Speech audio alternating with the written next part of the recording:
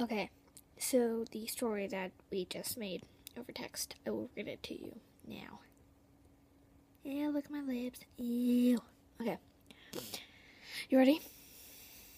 Let's go. The little Dick was little and black like chickens. He shoved his chicken on his dick, which made his dick explode.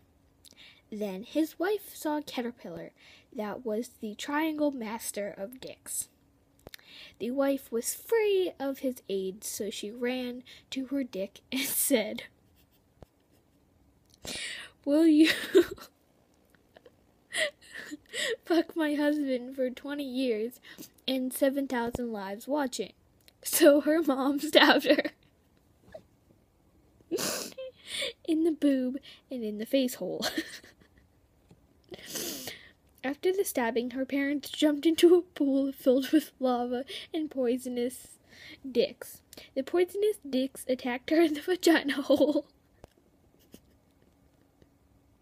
and in the boob. The poisonous chicken dick brought joy to the naked children and killed them all. So finally, they all died of poisonous. The end.